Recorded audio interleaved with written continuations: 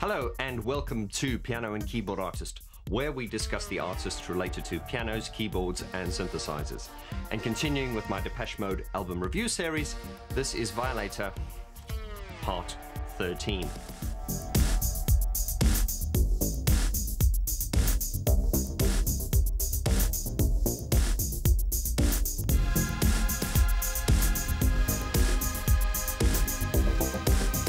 Welcome to the most in-depth Depeche Mode album review series ever conducted by an independent YouTuber. That's right, we're on part 13 of the Violator album review series, and if you've not seen parts 1, 2, 3, 4, 5, 6, 7, 8, 9, 10, 11 and 12, do go to the link in the description below where you can catch up with those videos before you get onto this one. And while you're down there, please make sure that you subscribe to this channel and leave a comment, introduce yourself, let me know who you are, because if you're a Depeche Mode fan, there is no other channel to be but this one. If this is your first time to this channel, I would like to welcome you with open arms and invite you to please hit that subscribe button and join this one-of-a-kind community. Also know that we have a closed Facebook group, which is part of this channel. If you wish to join that, the link will be in the description below. And I set that Facebook group up as a kind of forum community where we can discuss the videos that I talk about on this channel in a lot more detail. So go join that. If you want even more in-depth content, be sure to join my Vaughn Patreon community. For as little as $2 a month, you can have access to in-depth videos and a lot more other goodies. And with all the housekeeping out the way, let's jump into part 13 of Violator. Put it on and don't say a word. Put it on. I love this song, as you all know. This song to me is a classic Martin Gore song. I know Martin usually gets 2 songs on every album, but this is one of my favorites. Interestingly enough, in many discussions, I know there are a lot of you that feel that this is your least favorite song on the album. Personally, I disagree, and here's an unpopular opinion. I would be more likely to skip Personal Jesus before I skip this song. Yeah, I know that's controversial, but this song has always resonated with me on a very deep level. Once again, we've talked a lot about the track listing and how the songs flow on this album, making this one of the most outstanding records in pop history as far as I'm concerned. But just the way Policy of Truth ends, and you get the it's got that bendy kind of synth sound, whatever it is. This song just really, really goes really well between Policy of Truth and Clean. And indeed, I might do a little video one day where I encourage you guys to, if you were to alter the track listing of Violator, you know, how would that work? I personally would find it very difficult to do because I just find the way the track listing flows is brilliant. But this song, Blue Dress, this is Martin Gore at his most tender. This is a very loving kind of lullaby. And I use the word lullaby because it really is like a lullaby. The lullaby approach was used in Waiting for the Night as well, when we look at this part. There is a star in the sky.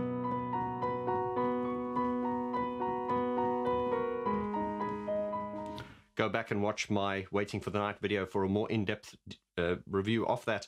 But this is very much a lullaby, a beautiful, beautiful, tender lullaby. And if we look at the way Martin sings it, he sings it in a very low register. He's not projecting it. It's not in a... It is towards the sort of more speaking chest voice register of his voice. And this gives it a real sort of intimate kind of sound.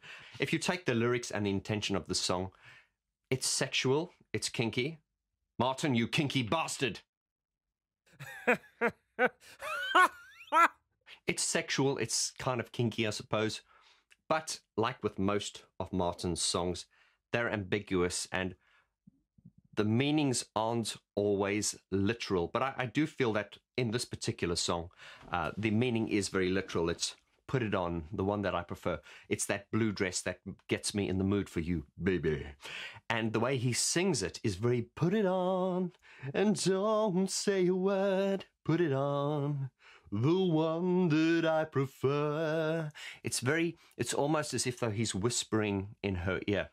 So you wouldn't go, put it on and don't say a word. That's why I'm not a fan of opera, but I'm common. So what do I know about opera?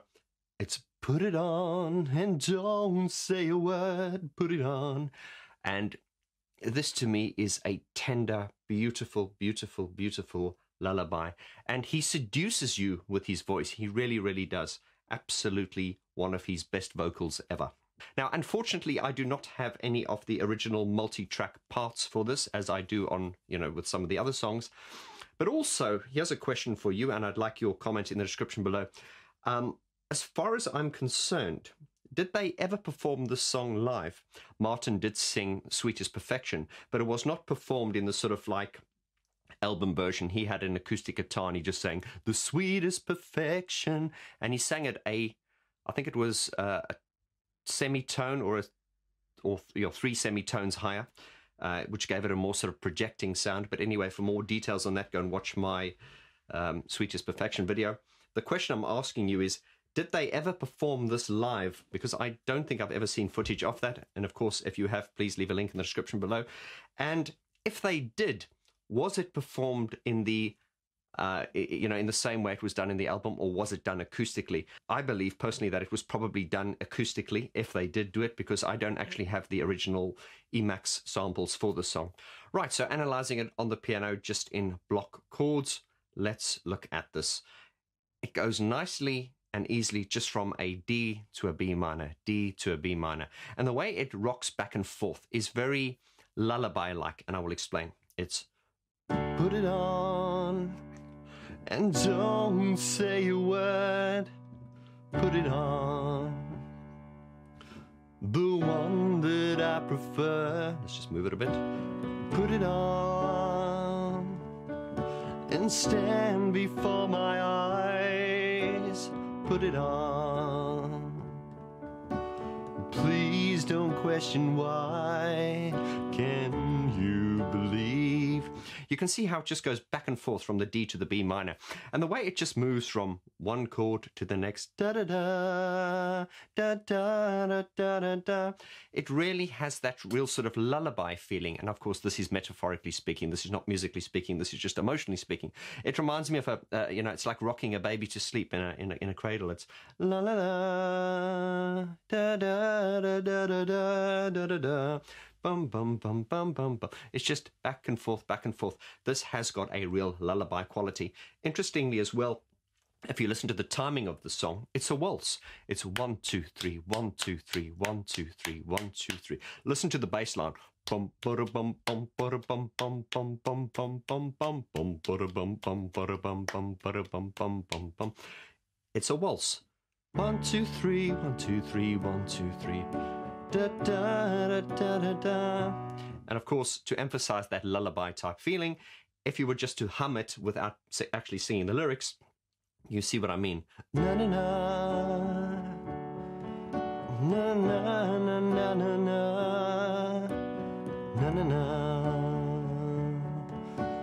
na na na na. You see, even without the words, that really emphasizes the real sort of lullaby feel.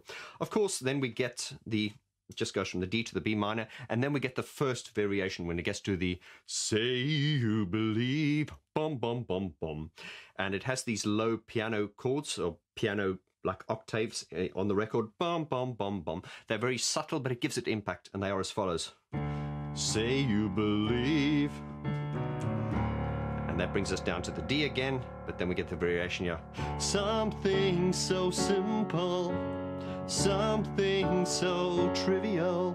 And it's also back and forth just from the D, but this time from the D to the F sharp minor. Something so simple, something so trivial. And then you get this, it's not agorism. Remember, agorism is a chord that kind of catches you off guard. although this isn't a clashy type chord, it does kind of catch you off guard. Listen to this. Something so simple, something so trivial, to the B minor, makes me a happy man. It just comes in surprisingly. And just the way the chords, how the song starts off with the put it on, back and forth, back and forth, back and forth. When you get to this part, just the way the chords move very differently. So in the beginning section of the song, you're getting used to this back and forth, back and forth, back and forth. But then it changes when we get to this part where the chords move in a different, almost in a different sequence, really. And it just, if you're musically skilled, you will probably be able to explain better what I mean. Of course, for the person who doesn't understand music, my layman's explanation is always, I find, very useful, as people say. It's something so simple, something so trivial, it makes me a happy man. Can't you understand? Say you believe, and again, just how easy it is to please me. Okay, now did you notice what I did there? On this part where it goes to makes me a happy man, goes down to the A, and then it goes down to this chord here, which is a E over a G sharp. Can't you understand? And then we have a passing note here, which is the E, back to the D. Say you believe, and then bum, bum, bum, bum. Just how easy it is to please me. Now it goes back to the B, but this time it's not a B minor. It goes back to a B major. And just listen to this progression now.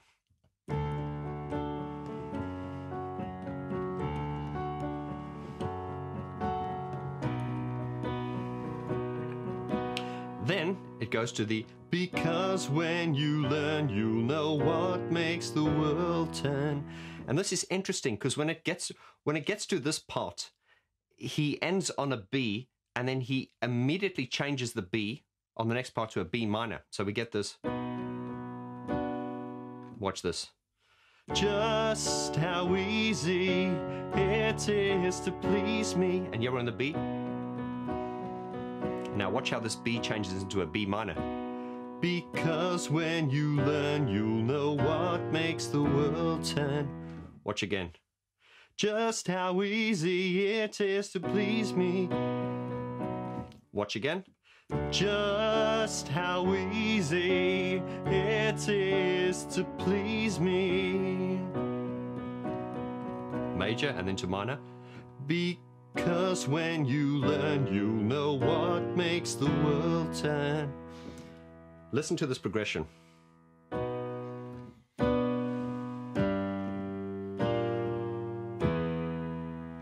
It's just, it's unconventional. It's not a progression. I mean, if you're a musically schooled person, you can probably tell me what the progression is called.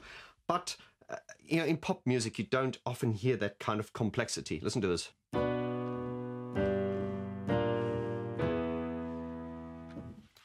Forgetting musical notation and technical stuff, just listen to the feel of it.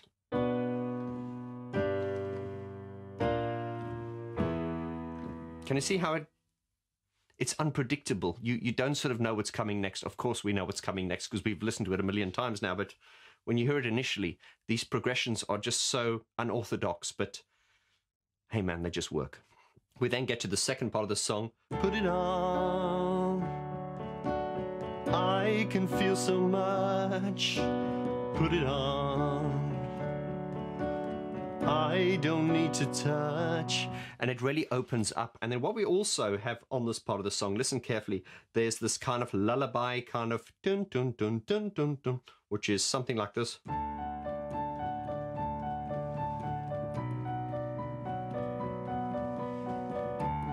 Is that put it on? Oh, I can feel so much. Dun, dun, dun, dun, dun, dun. It's very subtle in the background, but you do hear it, and it just emphasizes that lullaby approach.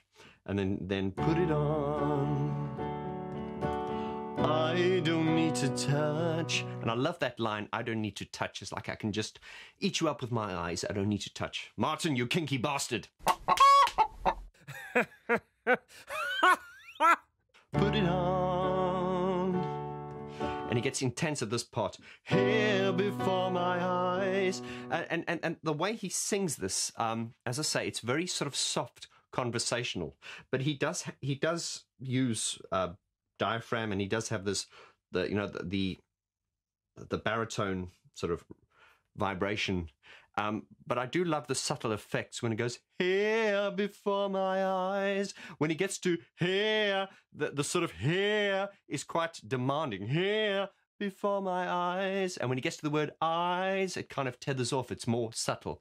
And there are many, many examples in that, of that, just on the vocal part. And don't even get me started on that, because that is a video on its own. Put it on. Because you realize, and there he does it again, because you realize and you believe. He's really like bringing you in and then almost whispering, and I don't even think that was intentional. I just think this is the brilliance of Martin. Something so worthless serves a purpose. And here we come to that B minor again. Makes me a, down to the A, happy man, and then to the E over G sharp. Can't you understand? And then a passing note, E to D. Say you believe, and then bum, bum, bum, bum. Just how easy it is to please me. And then back to that B. And then straight turning that B into a B minor again. Because when you learn, you'll know what makes the world turn. And then it just goes out on the do, do, do, do. Do, do, do, do. And it's got a synth part, which is just... But of course it goes... It bends, and of course you can't bend piano notes. But that is the structure of the song, really. Simply and beautiful, and once again, as I say, when you play it on the piano like this, it strips away all the... Because I don't want to say the synthesized sounds are distracting. I mean, they do take you on a trip. But strip that away, just onto the piano, you get the sort of honesty and the sort of like the vanilla beauty of the song. And indeed, that's what I'm going to do now. And we're going to just do a piano improvisation, and that is just me expressing it on the fly, showing the various parts of the song as I feel at the moment.